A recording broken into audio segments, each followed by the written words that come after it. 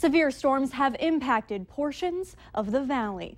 Thank you for joining us tonight. I'm Krista Baim. Our Valley News Live storm team has been out tracking the developments. This video coming from Cullum, North Dakota.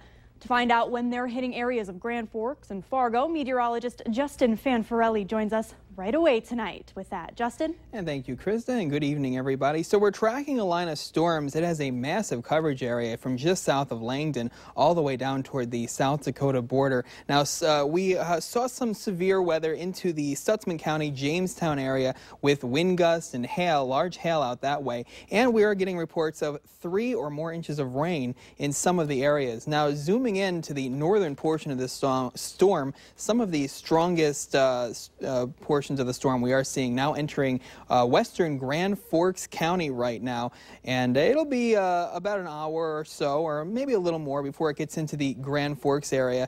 And making our way south, we are seeing some strong, some heavy rain and possibly some wind and some hail into the Valley City area, and it stretches back toward Lemoore and Dickey County. Lemoore is next on the list of where these storms are going to hit, and Ellendale is just south of them. They might actually miss some of the heaviest and steadiest rain. Now, we'll continue to track these storms and tell you when they will be in your area coming up a little later on in the newscast. Krista?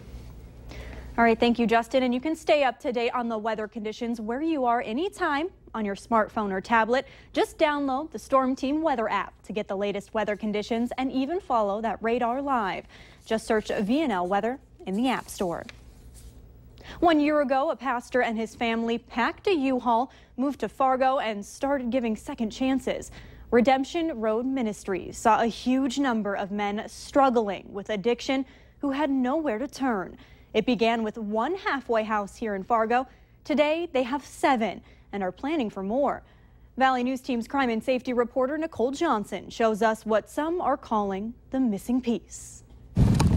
These are real people with real issues. On a street in North Fargo, a few of these homes are owned by Pastor David Vernoy. There was 2 vacant properties on this block. Homes where men like Brian Egan come to live. He called me up out of the blue, said, I'll come get you. After he finished treatment for alcohol. And so I've been here for 5 months, and it's turned my life around tremendously. We really got incarceration down really good, and we really got treatment down really good. One of the pieces that are missing is, I think, the transitional process. Pastor Vernoy began with this house, giving men boundaries, expectations, and a fighting chance to transition back into the community. I myself am a recovering drug addict, and I was Skid Row. I was, if you saw me walking down the street, you knew exactly what I was. You could see that I was a drug addict. If recovering addicts don't get this type of opportunity, he says they often go back to what they know. Sean actually did the floor here. The very first resident was Sean Hansen, who recently passed away from an overdose. You know, in the recovery program, we have this saying that some of us need to die so others can live. And I used to say that, but I didn't have any life experience. And then once that life experience hit me, I really understood. Pastor Vernoy began this journey after his own mother died from a heroin overdose. The landlord actually... Addiction is a problem he says is not going to go away. But this... Here we go. You ready to go inside? This is a start. If an addict like me can do this, I know anyone can do it because I was bad. Nicole Johnson, Valley News Live. August 6th will be the 1-year anniversary of Redemption Road Ministries. The pastor says everyone is welcome to their celebration that day. Also, they run off of personal donations. If you want to help or know someone who needs help, we have that information on our website. Just go to valleynewslive.com and click on this story. If you haven't been impacted in some way by the area's ongoing drug problems, wait a short while. Chances are you will. Police departments are keeping tabs on the number of drug-related deaths. Those in the know say far more go unreported. While the war on drugs continues, another challenge is growing in maintaining the number of licensed addiction counselors in North Dakota. In the state of North Dakota, you know, services have been so depleted that judges will send people to prison so they can get treatment.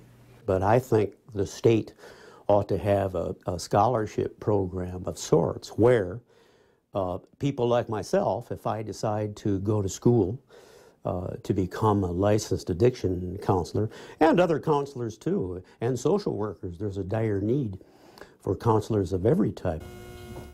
Monday on Valley News Live 10 at 10, join Mike Morkin as he looks into the addiction counselor shortage and what appears to be standing in the way of attracting replacements. 3 juveniles are hurt, 1 airlifted to a hospital with severe head trauma after their ATV rolled near Ulen, Minnesota. It happened around 3:30 this afternoon, 2 miles north and 5 miles east of Ulen on Highway 32. Crews say 3 juveniles were on a Ranger when it rolled multiple times. 2 of them were thrown off, and the Ranger landed on top of the 3rd juvenile when it rolled. A second ATV ridden by a 4th person riding next to them called for help.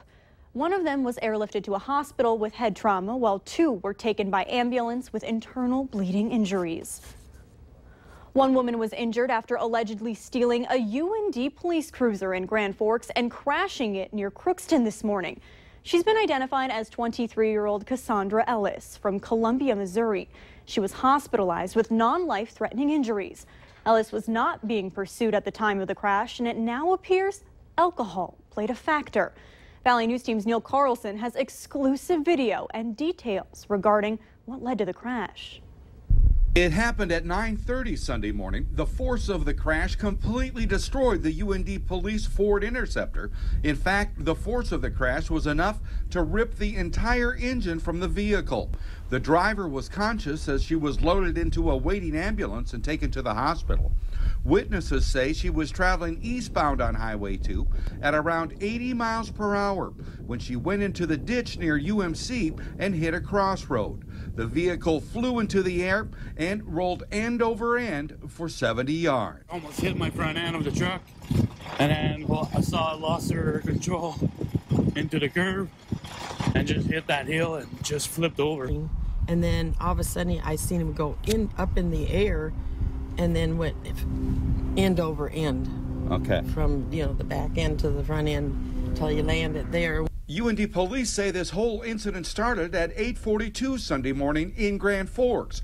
Officers were called to the Hamlin Square apartments near the new medical school for a report of an intoxicated woman wandering around the area. They were unable to locate her at this time, and they'd come outside and learned that one of the squad patrol vehicles had been stolen. Okay. So is it kind of believe that intoxicated woman took the vehicle? Yeah, that's what we would believe at this time. Weigel says it's still under investigation as to how the suspect was able to get into one of their squad cars and drive away. From Crookston, Minnesota, Neil Carlson, Valley News Live. Charges against Cassandra Ellis are expected to be filed on Monday. Sergeant Weigel says she is not a UND student. A small protest that was advertised as a peaceful demonstration by a local Somali activist group turned into a confrontation outside the Valley News Live studios today. Protesters confronted a Valley News Live photographer as she attempted to shoot video of the event. Fargo police removed the protesters from the KVLY property. The group demonstrated because they said they were upset over reporter Bradford Eric's story on the risk of latent tuberculosis in local refugee communities. Our story presented data and facts from the CDC, state of Minnesota, and state of North Dakota on the number of latent TB cases in the refugee population. The state of Minnesota says 22% of refugees in that state carry latent TB, while only active TB cases bars someone from entering the country. The Fargo Forum newspaper criticized Valley News Live's reporting as blatantly false. Forum Communications owns our competitors, WDAY and WDAZ. The newspaper also interviewed Cass County Health Department's Dr. John Baird. Baird told the Forum that TB is, quote, not a major problem in the area, but later admitted that Cass County Health is treating active TB cases in the community. Over the weekend, nationally renowned Dr. Jane Orient, who is the executive director of the American Association of Physicians and Surgeons, blasted local and federal health officials for policies that allow refugees with latent TB infections to be admitted to the U.S.